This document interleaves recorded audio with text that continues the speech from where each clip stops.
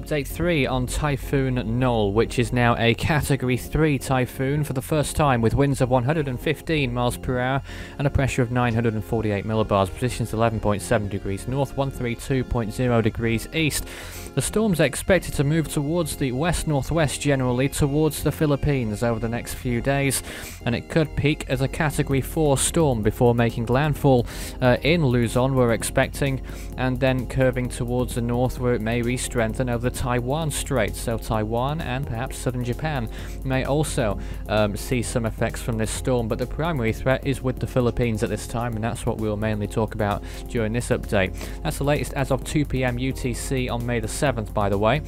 Now a Category 3 on the Saffir Simpson hurricane wind scale, and expected to strike probably central Luzon, but will graze the southern islands as well, further south, like these two here, Samar, under a signal 1 warning at this point as well as Catanduanes on the eastern side of the islands there. That's as of May the 7th at 10 p.m. local time. So that's where signal 1 warnings are in effect. I expect that they will be extended further towards the west as time goes on, but at the moment these are the first areas to be under any sort of warnings from Pagasa. We have sea surface temperatures around the storm fairly warm, around 28 or 29 degrees Celsius. Even warmer as the storm approaches the coast of the Philippines, around 30 degrees off the eastern coast there, and warm also in the South China Sea as well, as an aside there.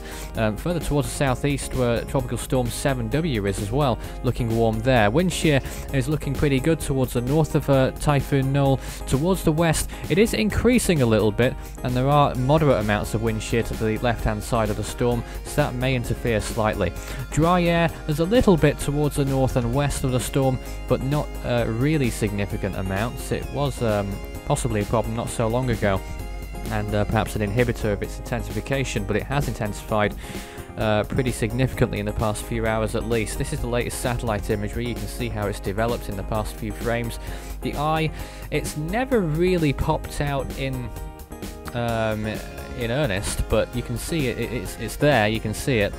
Dry air off towards the northeast as well, you can see by the lighter colours off to the northeast of the storm, but that eye will probably come out in full pretty soon. It almost did in one of those frames. Anyway, this is the Himawari imagery. This was earlier, one of the last visible images from a few hours ago now, and this is what it looks like now.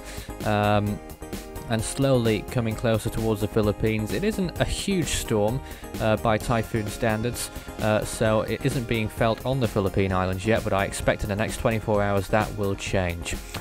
As of May the 7th at 2 p.m. UTC, Invest 90L in the Atlantic has a 70% chance of forming, believe it or not. We also have, of course, Typhoon Noul, Tropical Depression 7W, it may be a tropical storm now, I'm not sure, and we also have Invest 94W, not too far from the international dateline, which may also develop in the next few days too.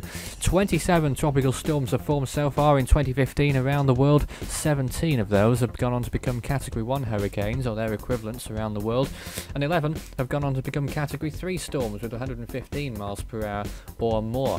Noul is now number 11, which is already half of what we saw in 2010. You can visit Force 13 on any of our outlets. The website, force13.com, it's still under redevelopment at the moment. The new website will hopefully arrive pretty soon. We're doing it from scratch, so it's a bit of a job.